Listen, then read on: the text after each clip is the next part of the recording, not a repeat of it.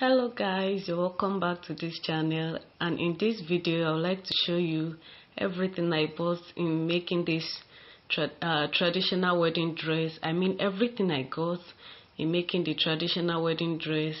I would like to show you in this video. Yeah, the very first thing is the lace fabric. This is the lace fabric. As you can see, it is beautiful, and the next is bridal. This is shine face. There's another one called dove face. So the next is the thread and the zipper. And the zipper, as you can see, this is the zipper. And the next is the head tie, the gele. It's called gele, the head tie. And the next is the wording. People also call it breast pad.